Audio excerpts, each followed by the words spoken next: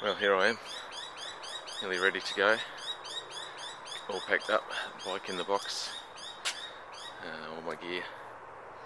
It's Thursday morning, one more day, tomorrow, today, and then tomorrow we're starting riding. It's all very exciting, but a little bit apprehensive at the same time. See how I go. Here we are, guys, off to Jetstar. Andrew, Peter. This lady's going to give us a big discount on our baggage because Peter's about 50 kilos, I reckon. Looks like he's about 50 kilos.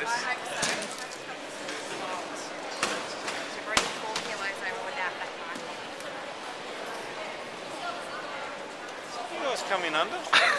Yeah. I was 5 over. That was fine. That was Steve.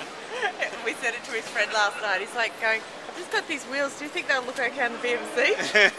They were proposing with, we had to drop Peter's wheels back to some meals place last night. And they're lightweight, so I'm working We'll do it at the end. We'll do it at the end.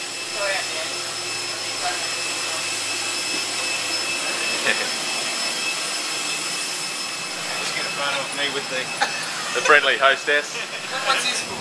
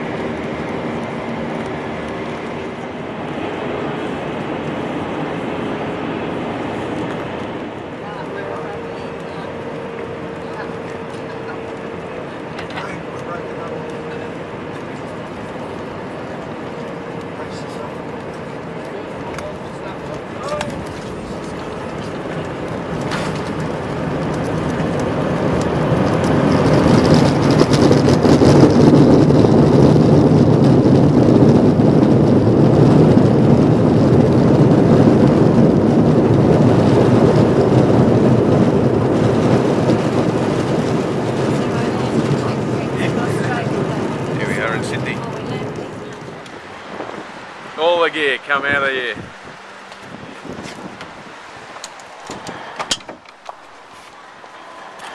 Here's our hotel. Best taxi driver in Sydney, this one. Fit all that gear in there. Well done, mate. Here's Andrew unpacking his bike. Hope it's still here. Here's my bike. In the box. Just get her out and put it together.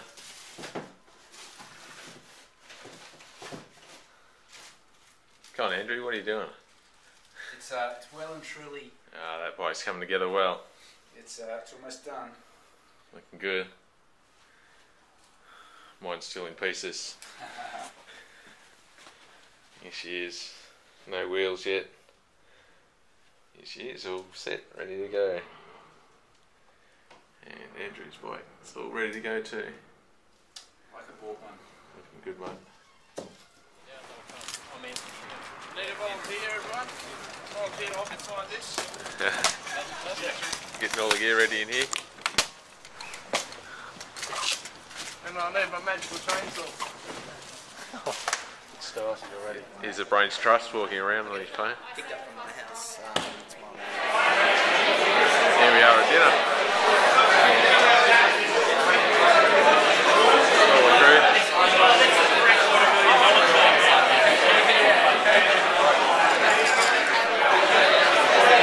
Hey, Con. Hey. Hey, what? Go green. That I spend all my time with. In fact, I was at a meeting in Perth at the time, and I was in contact with Gary, and I said, "Oh, it's terribly exciting, terribly exciting. These new cells have been approved in America." And he's going, "Keep going, John. We'll just keep writing." Which is the way it should be, I guess. So there is a real and meaningful difference that you are making. We will be using this technology in the cell therapy factory, the clinical factory that we are building at the moment at RPA Hospital. It will change lives. It will cure people suffering from cancer. And really, if nothing else, know that as your joints are hurting and as your thirst is increasing and as you're suffering over the next 10 days doing really superhuman things, real people, many of whom probably you yourselves know or have members of your family or friends who suffer from this horrible diagnosis, many of these people will in the future benefit from what you're doing now.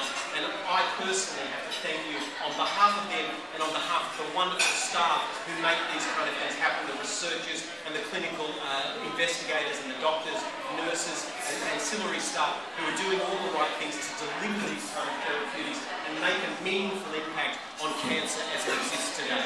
Thanks so much. Person, not just rider and or any support person or team rider who lends a hand and digs in and helps somebody else out. It's about helping other people, which is what it's all about. The next jersey is for the guts, which is the blue, which is for Cure the Future. And it's a pretty cool jersey. And this is the one that this is designed by Reg Mombasa, and you can probably see Reg's signature issue on that one, for the boys out there, from Motorama and Action Coach. Good. Now, this jersey goes to the person who has had to dig in, go above and beyond, and show a bit of guts in their day, with themselves, or in some cases like Evo, having to ride a holiday after being thrown from a dairy cow. Bull! White with spots. And it's hard, you know, when you get riders from all over Australia and some of them, you know, from all over the world, and it takes a lot of guts to do the training for a 1400 kilometre ride by yourself, particularly when you have to do it in sub-zero weather. And I was out riding with the guy who gets the jersey on, I don't know what day it was this week, and they've flown into Sydney.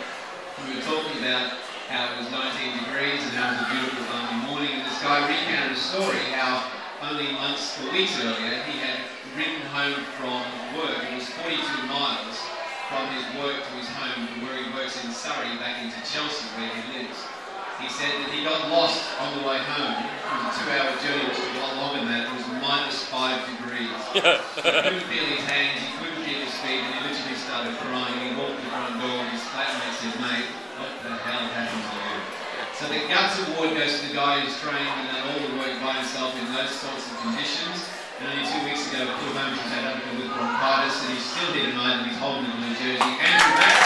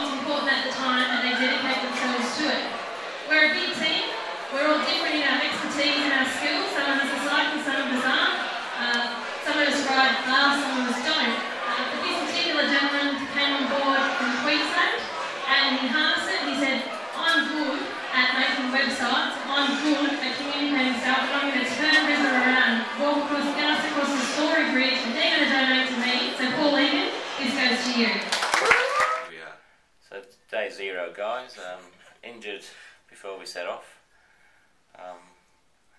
So running repairs before we even start, I'll tell you what. Paul and I have never been so intimate. But geez, he's good. Get those thumbs in there, give him a bit of pain.